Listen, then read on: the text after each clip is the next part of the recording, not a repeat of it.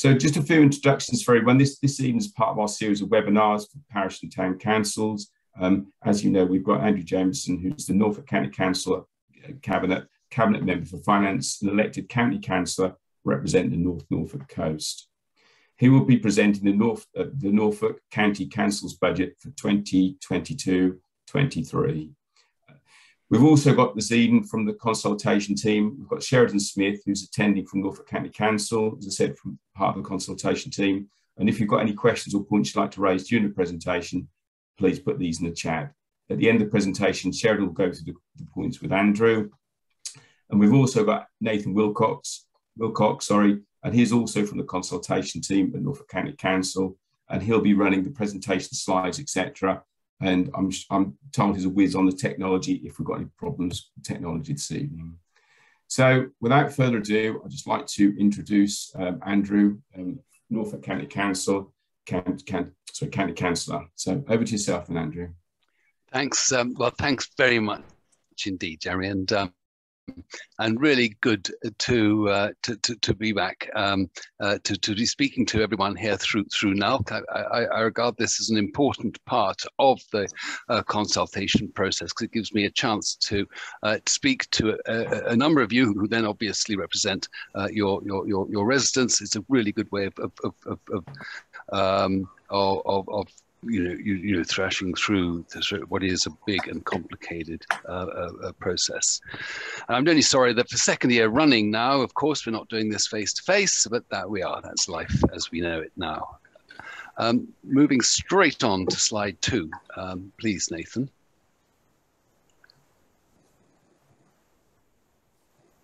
So the council has a legal duty to consult on our annual budget and our proposed increases to council tax. I think somebody may be unmuted because I'm getting my own dulcet tones coming back to me. So perhaps if everyone be on mute. So we have a legal duty to consult on the proposed increases to council tax. Now, we also have a duty to consult on any proposed savings that would cause a reduction or indeed a change in the services that we are providing. Now, at this stage, and I'll explain why it's this stage, but it's interesting that this year we are only consulting on the council tax level. And I wouldn't dream of suggesting that that might be a clue as to whether we are cutting anything or not, but you might like to think of it like that. In any event, I want to speak to you about the budget in the round and how we go about its development. Next slide, please, Nathan. So usually we consult in October, but we delayed this year. First, there was the Build Back Better plan for health and social security, which was released in September, which insofar as our adult social care was concerned was something of a damp squib, as you're probably aware by now. It was followed by the Chancellor's spending review on the 27th of October. But the good news is that the review has provided for a multi-year settlement. Now, assuming that is mirrored in the local government spending review, which should be due on the 16th of December, that would be extremely welcome in helping the council set a sustainable medium-term financial strategy. We'll know what the envelope of our revenues can be, and therefore it really helps us a lot. Next slide, please, Nathan. So last year, I said we were having to deliver a budget in a period of unprecedented uncertainty. So I suppose it's fair to say that this year is not unprecedented, but it is still extremely uncertain. And as I will explain, COVID is having continued medium-term impacts on the delivery of adults and children's services. This is either due to the release of pent-up demand or because of continued costs associated with dealing with its effects, or with delays to transformation programs, more on that later too, within those two demand-led departments. Now, unlike the government or the NHS, or indeed many other public bodies, the council has to balance its budget annually. And I mean, that is a fact that probably comes as a considerable relief to many of you. But it means that we can only spend what we receive through government grants to schools, for example, through income earned from our services, such as entry to our museums, or raised from the sale of assets, and of course, from council tax. So what we raise from council tax is described as our net budget. And at the moment, I am forecasting that to be in the region of 455 million. We're facing considerable challenges when setting the 22-23 budget. In February this year, we forecast a gap of 39 million. And we continue to, deal with the implications of COVID-related pressures, such as lower council tax receipts. However, COVID isn't the only pressure. In addition, of course, there are legislative requirements, such as the unfunded costs of the national minimum wage. There's rising economic and inflationary costs, particularly in residential care. And there are demand and demographic pressures. For example, we have an age profile across the county that is much higher than the country as a whole. Now, demographic pressures amount to a recurrent 18 to 20 million pound or cost to the council each year, a rising cost. Next slide, please, Nathan. So there are limited ways in which we can make savings. Basically, therefore, our whole focus remains on transforming our services to do them better and more cost effectively. I've also ramped up my contacts with MPs and within government. I do a great deal more lobbying as I have become more familiar with this role, because there is still much to address. We have no additional funding for COVID beyond the end of this financial year. We have no uplift in the public health grant. We have no progress on much overdue reforms such as a fair funding reform or reform of business rates. And as I say, we're setting this budget in a background of great uncertainty. It's hit by a triple whammy of rising budget pressures, uncertainty over government funding, whilst trying to plan how we deal with the short, but more importantly now, the medium-term implications of the pandemic. Next slide, please, Nathan.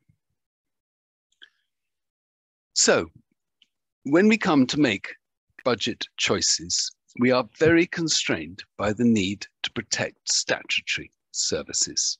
Indeed, many of the discretionary decisions are made in order to deliver statutory services more effectively. We may give grants to the voluntary sector, for example, in order to deliver services on behalf of children's services. So, on top of the savings proposals agreed with the main spending departments of 24.5 million so far, I have had to ask directors to identify a further 5 million in recurrent savings, these are not one-off, in the short term, should the local government settlement come in at the bottom end of the range of expectations. It may not, it may come in better, but I think it is best to be ready. Now, we will be looking to make these savings, as we have so far, by looking at what we do and how we can do it better internally.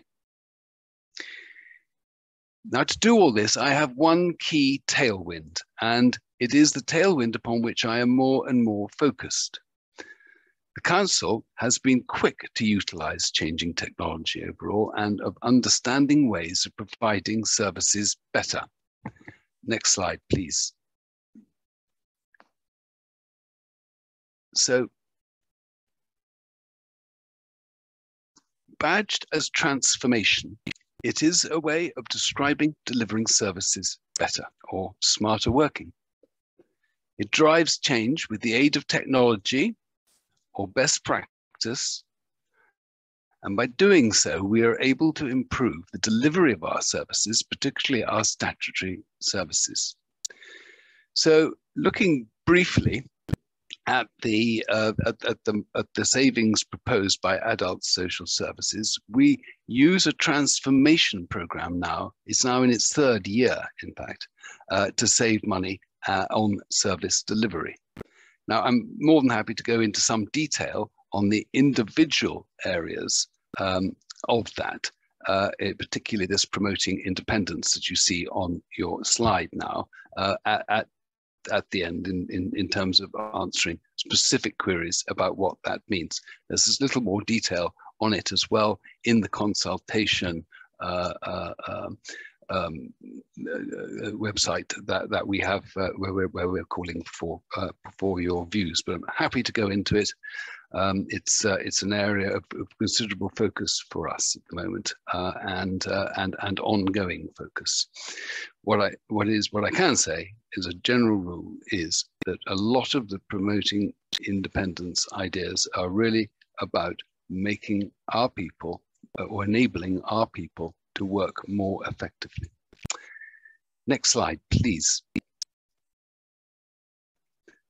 Similarly, I'll quickly run through the savings proposed within the children's services budget. Now, all of these savings relate to our transformation program, or the transformation program that was put in place 2 years ago by Sarah Tuff, the Director of Children's Services.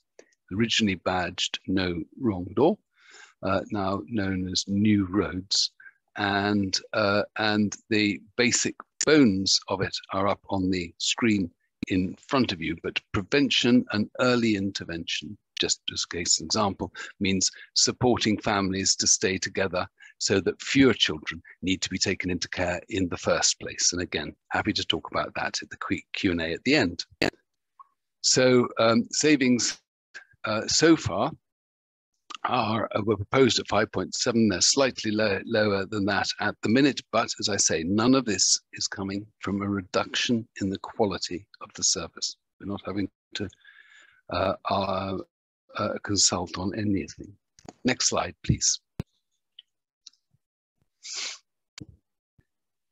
Community and environmental services is responsible for the delivery of a huge and diverse range of services across the county.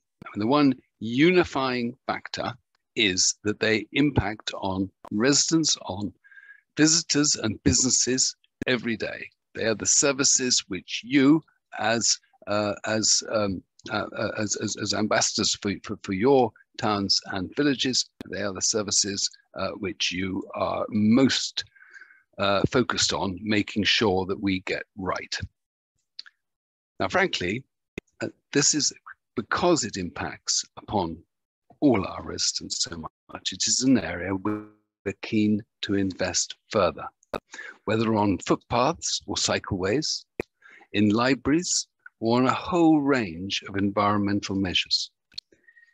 It also means ensuring that critical activities like, for example, the delivery of our COVID local outbreak control, supporting community recovery via the Social Infrastructure Fund or the Community Renewal Funds, which are both, as I like to tell the parishes in my own division, these are both funds which I would urge you as councillors to look at and apply for. We support the economic bounce back, or we support our commitment, of course, to zero carbon by 2030. This is all coming through community and environmental services. It, as an organisation or department, is already some way down the transformation road. And that means they're well versed in delivering budget savings without a reduction in savings, which is why none of the proposals listed in the consultation documents need to be specifically consulted on. In short, they're not cuts to services. They're part of an overall strategy to de-silo this multidisciplinary department to focus on a broad strategy of service redesign using technology, smarter working practices, and a maximizing of external funding. So that sounded a bit of a mouthful. I just give you an example of what I'm trying to focus on. Is to make sure that people within the environmental group and the highways team and public health actually talk together and work together to not only develop but to implement our walking and cycling ambitions, just to give an example. Next slide, please. So here's the money shot. Our net budget, as I say, is basically what we raise in council tax, which is obviously pretty key to residents and to you as their representatives. However, for most of the time, I am under the bonnet of NCC, focusing on the gross budget, which is 1.5 billion expenditure each and every year. And this is what it's spent on. You can see in front of you. I'd like just to note that the cost of running the council is directly covered by the 5% 3+1+1 that you see at the top of the circle there, together with the 8% in finance general, most of which, though, that 8% is represented by the servicing of debt interest costs. I think, it's really good to look at this as a whole, but I have to say that the pink segment at the bottom right, schools, is pretty much money in, money out. Now that so much of our education system is really run by academies and similar organizations, we as it were, receive the funding for that, but that then goes straight off out to schools. So, 20% of that 1.5 billion really doesn't enter into my life very much on this, the revenue portion. It does big time back in the capital expenditure. Adult social services, you see, is 30% of our budget. Now, this is obviously care, housing with care, looking after our elderly, looking after those with learning disabilities. And this is an area where we will be, where we are through our transformation program, looking to make more effective. So, next slide, please. And this is where it comes from, and this is why it matters so much, and why it is down to us. And I suppose me at the end of the day, the buck stops here. That we have to maintain control on the spending to make sure that the money that comes in covers everything effectively, and not just council tax, some 30%. But the less well that we manage the other areas, applying successfully for grant funding, for example, or let alone how we manage our costs, the more it impacts back on that council tax figure. So that's the basis of my focus, really. Next slide, please. So, what happens now? Frankly, you can do no better than to read that straight off the screen. But to remind everyone, we are consulting on a 2.99% increase in council tax, of which 1% is ring-fenced for adult social care. You will recall that adult social care represents 30% of our spend, or 456 million gross. So 1% raises about 1% of that figure. Next slide, please. Similarly, we're proposing to raise general council tax by 1.992%. Again, the final decision will be taken in February next year. On we go, please, Nathan. And the next slide, please.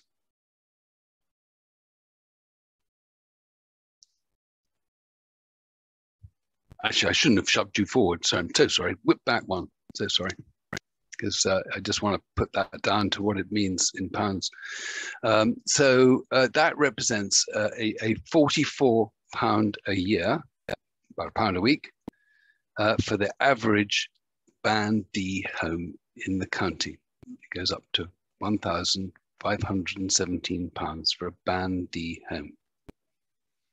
It's probably just worth bearing in mind that this 2.99% increase is comparable with inflation of about 4.2% currently. So now, next slide.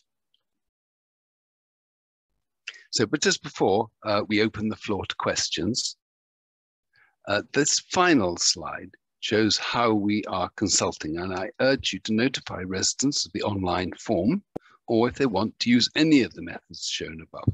Now, I think you've heard enough from me, and Sheridan's been keeping a close eye on the chat and has grouped questions where broadly similar themes are mentioned, and will ask questions on behalf of the floor. But if we don't get to you, or if you have further thoughts and ideas, please email Jeremy or probably Sheridan or I with any further queries. So thank you very much. We might leave that final slide up there, Nathan, just so people can keep an eye on that. So. Right, well, should I jump in, Andrew? Thank you very much for that. In the chat, really the only question that's being asked is whether or not we're going to share copies of your slides for the presentation that you've very just happy for that. been through. I'm more yes, than happy to do that, of course. I'm more than happy to do that. So I tell you, team, it's a fatal thing to let me loose and answer my own questions, because I can go on for ages. But just I just might start off because I whizzed through that transformation program idea, and I just thought I might just perhaps if I can find the bit of paper, just have a little think about what it meant. Councils always come up with new wizard wheezes and wonderful slogans and and I think it's really important to bring it down into reality and what it means. So promoting independence, what on earth does that mean? Well, I think I've got the little list here. So, investing in early intervention and targeted prevention. So that really means, investing in specific services. And really the ones that I'm talking about here are re-ablement and enablement. Now, re-ablement is what happens if you're in hospital and the NHS want you out as fast as you possibly can, or your gran. We take you or your gran on and to look after and get people up and running again. If this doesn't happen, and an NHS simply gets people to go home, or perhaps there isn't an ability to go home, then people are either stuck in hospital, or they go back home and they're not really able to have the skill sets to be able to get back running it. Re-ablement helps do that, and I think it's a profoundly important thing. Of course, remember you're talking to the finance member, and therefore, by definition, I have no heart, and therefore I'm looking at this from a finance perspective. So forgive me, but re-ablement also helps me with my budget, because people are if you don't do things like this, then people aren't picked up, and bang, they're on the floor, and there's very little else that we can do than put them, to help them in care, and that's fine, but that is an expensive option for us, and it's not an option which people actually want. So re-ablement is an important thing. Enablement is a more long-term thing. So enablement might be, people with learning disabilities, just to help them get up and running and get onto the job market, or move about our county independently. Andrew, we've just had yes, another question come in. Okay. Someone's asking if inflation is 4.2%, why isn't the council tax increase in line with inflation? Because obviously, otherwise, this is a cut. They're saying. I think that is a very good question. All right. So let me go into that in a little bit of detail. In the in the Chancellor's review, he as I said, put forward a 3-year, multi-year settlement, and in that settlement, he said that councils could put up general council tax by 1.99% and adult social care by 1% without recourse to a referendum. So, and that's what the level we're putting it up by. However, last year we deferred 1% in adult social care, which we could have put on council tax at this time. I take the view that with the rise in national insurance of 1.25%, with that aforementioned rise in inflation, with the rise in energy costs, with the freezing of the tax bands, a whole range of headwinds are affecting our residents in the course of the next year. It is beholden upon us as a council to look to ourselves first, and to once again to make absolutely certain that we deliver the services that we must deliver well to our residents without asking unduly for the maximum of council tax. It would be a lot easier for me to do that, but I don't think I should do that. I don't think that is the right approach. I think the right approach is to examine always the way in which we deliver the services and whether we can do them better. I hope that answered the question. So if there are no other questions on that, I think the best thing would be, Sheridan, that definitely do please move the send or circulate the presentation that I gave. And yes. And we might just add on to it. I'm only too happy to put my email address at the bottom. If you can obviously find it on NCC's website, but let's bung it all in so it's all handy. And I'm only too happy to take questions thereafter. Thank you, Andrew. I think I have just put it in the chat. I put my email address there just to say that if anyone has a question that they would prefer a personal response to, I can forward those questions to you or to the relevant department for an answer. And I think Jeremy said that I've got a cracking question. Yeah. I think Jeremy said that he would send the slides and the recording out either tomorrow or Friday. Okay, cool. I have got a question here that was direct to me, and I'm only too happy to answer this. I will. Okay, Sharon, you've answered something. So I'm just sorry about this, everybody. I'm just quickly seeing if there is a question that I can answer in relation to community fund. What I'll do is, I've had this question in relation to community fund, and I will respond directly, for that. But I mean, there is provision in the community fund to ensure villages. I mean, what I did. Okay, so you all know this, but your district, your county councillor has a local members fund which was increased from £6,000 to £10,000 in the last budget.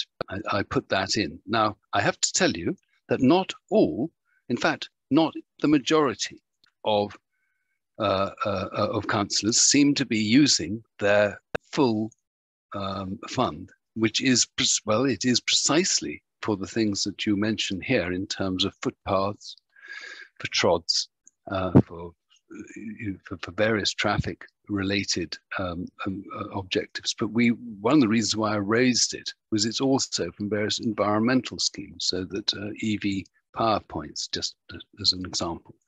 So I would bang on the door when she next turns up at your meeting, just to see whether he or she has used that members fund to the max. So that's one way of getting it there. But the community fund, the social infrastructure fund is less for footpaths and so forth. It's more, for if you have just, say, for example, a community hall that needs repair, or that is wanting to put out new services and just needs the capital injected into that. It can be sports operations within your parish or town. That we're very keen to hear from you on that. So I will follow that up though with a full email of the details of the funds and how to apply for them and so forth.